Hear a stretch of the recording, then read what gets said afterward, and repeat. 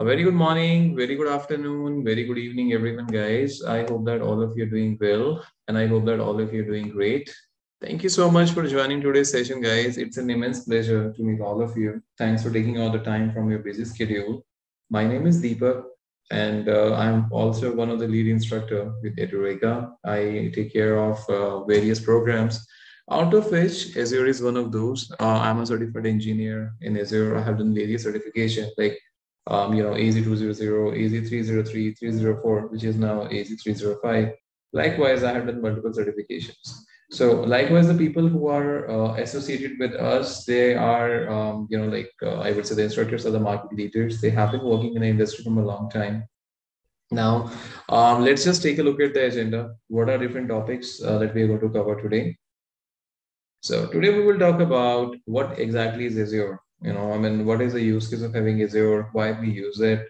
Is it really required? Can we get rid of the Azure and all? Why Azure has a more market share, all such kind of things we are going to discuss today. And then post that, we will talk about what is DA, which is data analytics. What exactly is data analytics? What exactly it stands for? What is the use case of having data analytics? What is cloud analytics? Having what is the advantage of having cloud analytics? The benefit of cloud analytics? Who is a data engineer? R&R, which is roles and responsibility of data engineer. The salary trend, Azure data engineer skills which are being required, and R&R. R&R means the roles and responsibility of Azure data engineer. Let's say if you are going to have a job of Azure data engineer, what are going to be the normal R&R, like in the day-to-day life? What are the normal roles? What are the normal responsibilities that you're going to get? Like what kind of work that you're going to do if you're going to become a data engineer? So that is something that we are going to discuss in today's class. If you want, any clarification or anything, feel free to ask, and we'll be more than happy to help you. Now, moving on, just taking a look at the career path, guys, like how exactly is going to be, the learning path once you're going to enroll for the course. Well, like what are the different things that we are going to cover? How exactly the structure is going to look like? So we have divided the entire course into small modules. So let me just give you a quick walkthrough in a few seconds. In the very first class, you're going to learn about, Microsoft Azure Solution Architect training. What is Azure? What is the need of Azure? Different features of it. Why Azure has more market share? The different type of services and the offering that they have with the practical hands-on. In the second class, you're going to learn about Azure virtual machines. What are different type of virtual machines you can create in Azure? The different components which are required to create a virtual machine. The different components like you require a resource group, or below that at a granular level, you require a subscription. In subscription, you're going to create a resource group. In a resource group, you're going to create the actual resource that you're going to have. So that you're going to learn, how you can create different type of Azure virtual machine. One of the biggest myth people have, that since this is a cloud service, you can network and all, which is not true. That's something you're going to see that as well, like how you can create your own network segment, your own subnets, your own public IP address, private IP address, static, dynamic, all this kind of thing you're going to learn with practical hands-on in detail. In the third class, you're going to learn about Azure VMSs and availability zones. Azure virtual machine scale set, what exactly that is, the availability zones, what are different type of availability zones that we have in Azure with the practical hands-on in detail. Next, in the fourth module, you're going to learn about Azure application services, its features, the different type of Azure application services you have, like logic applications, function applications, service. You don't require even any kind of platform as well, how you can just write the functions directly, you can use the existing templates, all such kind of things you're going to learn with the practical hands-on detail. Also, you will be able to see that how exactly you can perform automation. Let's say if am working as an administrator in my organization, I want to perform automation on virtual machines, like how I can create virtual machine with the help of script, how I can delete virtual machines with the help of script. All these kind of things you're going to learn as well with the practical hands-on. In the fifth class, you're going to learn about Azure hybrid connectivity.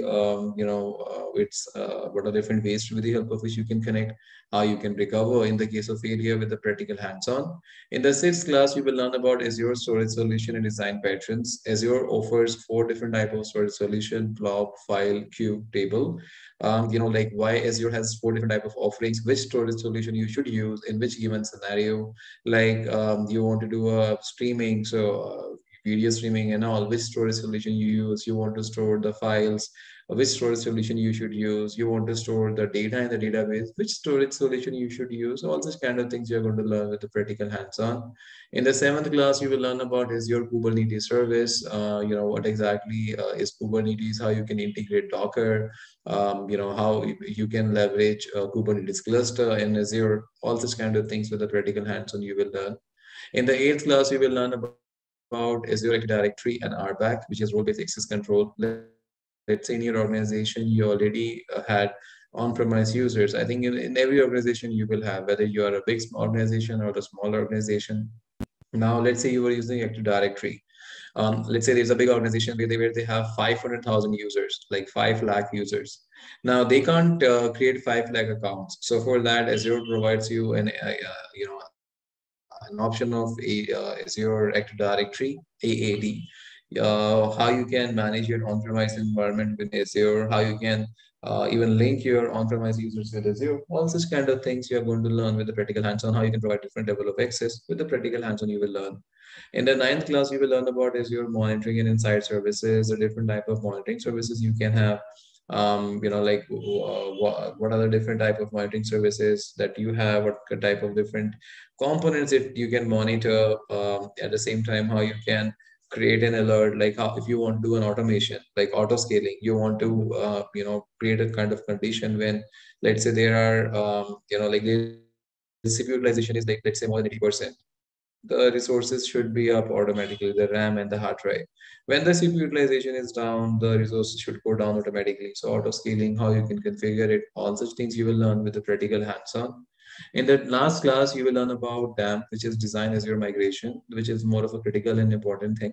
If you want to migrate the entire infra from on-premise to cloud or cloud to on-premise, how you can do with the practical hands-on you will do. And at the end, you are going to become a superhero like this. I'm just kidding. You're going to become a superhero who will have a lot of knowledge, being honest.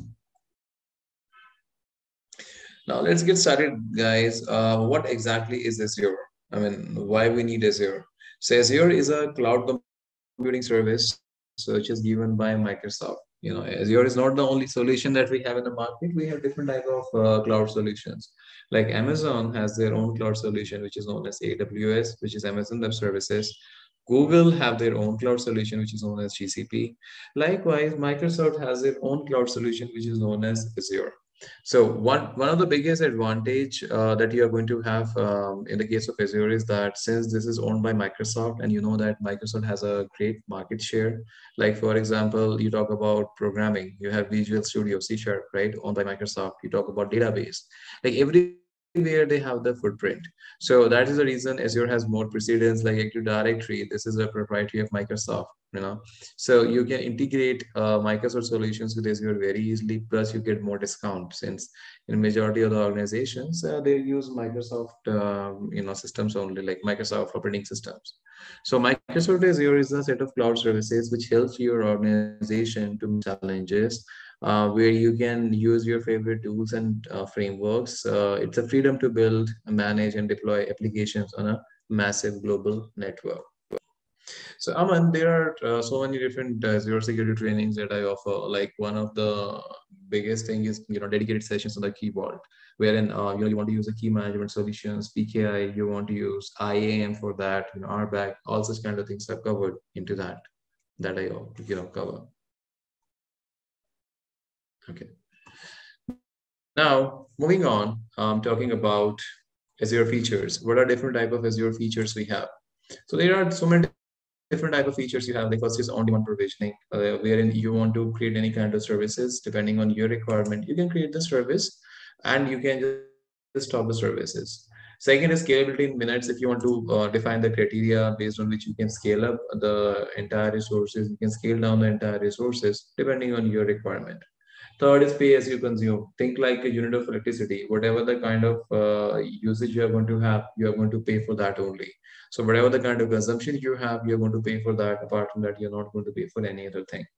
Next is abstract resources, where you're going to focus on the need, your requirement, not the hardware specification. Next is efficiency of experts. So you are going to utilize your knowledge, your experience, your knowledge on that.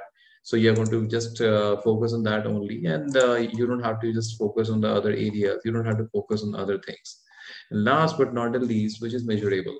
So everything that you're doing in Azure is measurable. You can always go back and you can see that, whatever the kind of stuff that you have done. At the same time, you can always go back if you have any kind of confusion in the billings.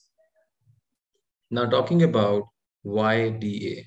And before that, talk about what exactly is DA, what exactly is data analytics. So data analytics refer to the techniques to analyze data to enhance productivity and enhance the business gain. Think about it, guys. If I'm going to tell you something theoretically, instead of that, if I'm going to show you some visualization, it will be easy for you. For example, if I will tell you that on this land, I'm going to construct a 200 floor building. Instead of that, I'm going to show you some visualization. You will be able to understand in a better way. So that's something happens in the case of data analytics, which is there in the Azure. Now, here in this case, you have two things, the business administration and exploratory data analysis. If you are going to combine together, it will have the more visualized and sensible view. Plus, it will help you to increase the revenue in your organization. Now, talking about why data analytics, it has so many advantages. Like whatever the kind of hidden information that you have, you can get it from here with the visualization. You want to create a report because the management people, they are majorly look for the reports. Management people need some kind of a way through which they can visualize, like whether it's going to be profitable, non-profitable, the reports, the pie charts, the graphs that you can create very easily. Next is you can perform market analysis. Like you can see that whatever the kind of thought process you have for the product, is it going to work in the market or not? And last is, it's going to improve the business requirement. So it's going to improve the business requirement and the visibility on the business as well. So all such kind of things are going to be available here, which is going to give you the huge advantage. Now, these are the different type of, I would say, the advantages that you get with data analytics. Now, talking about what is cloud analytics. So, cloud analytics is a service which is going to run, data analysis and business intelligence in public or private cloud. What is public cloud? Public cloud is something which is being available, like on outside world. So you can say in the public cloud, your storage and data processing is going to be publicly accessible on multi-tenant architecture. It's going to be shared platform between different people. So you're just going to share the IT systems, but not the data. In the case of private cloud, it's going to be accessible only to one company, where it's going to act as an extension of the company's IT infrastructure. So in terms of data privacy and security, private cloud is always going to be winner as compared to public. The third one, even one more category you have is a hybrid cloud, which is a combination of both public and private. Where in this case, this is more effective when your small amount of data is sensitive, which has to be stored on like a private cloud. So that's something, it's the advantage that you get with the case of hybrid, where you combine both the features, you combine both the advantages. Now, moving on, talking about like what are the different type of benefits that you're going to get in the case of cloud analytics. One of the biggest benefit is flexibility. You want to add, you want to remove, you want to have more features and all, you can do it very easily. Because when companies have so many changing needs, like for example, the company's requirement are not static, company's requirement are not fixed. So if like for example, if my company requirement is not fixed, and instead of that, I just created 200 servers, 500 machines. So if I created that much infra, and later on after purchasing 500 servers, I realized that no, I purchased 500 Linux servers, but I had a requirement of 500 Windows servers.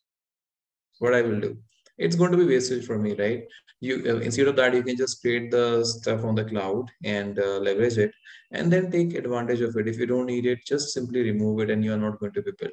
So that is the reason in terms of effectiveness, it's more effective and less expensive. The next is scalability and agility. Now, if you want to scale up the resources, scale down the resources, you can do at the sake of ease, and it's very, very cost effective.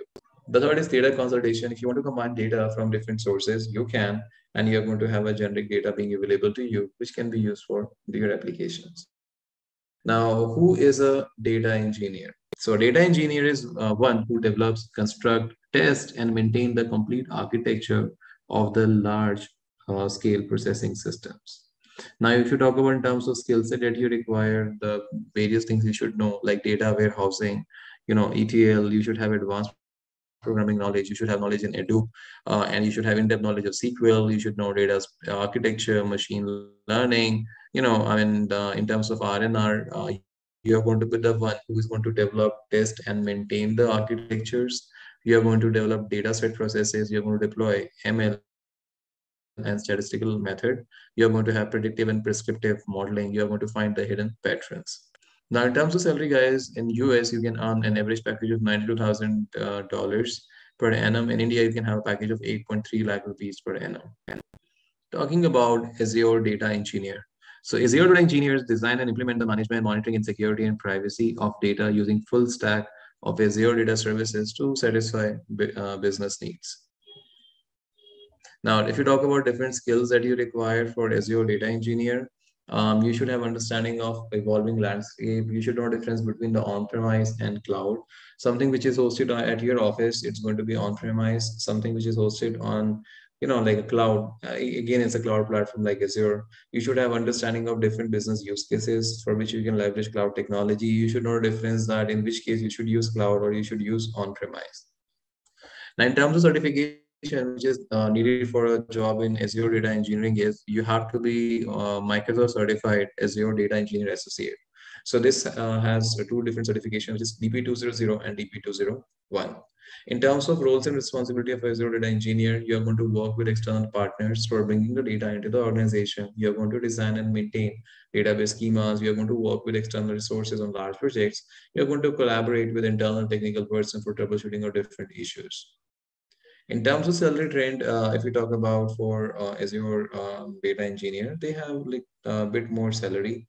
In India, they can earn 7.37, but in US, you can earn a package of $150,000 per annum.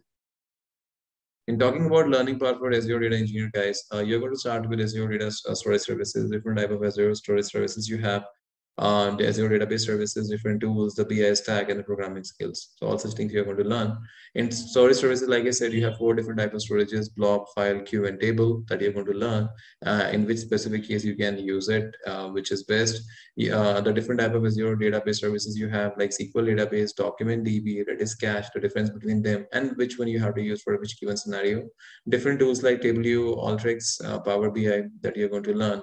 The Microsoft BI stack, SSIS, SSRS, SQL servers, SSS, so that you're going to learn programming skills like for Python, R, all such kind of things and learning you're going to have. So it was an immense pleasure to meet all of you guys. Thank you so much. Have a great evening ahead. Bye bye. Take care.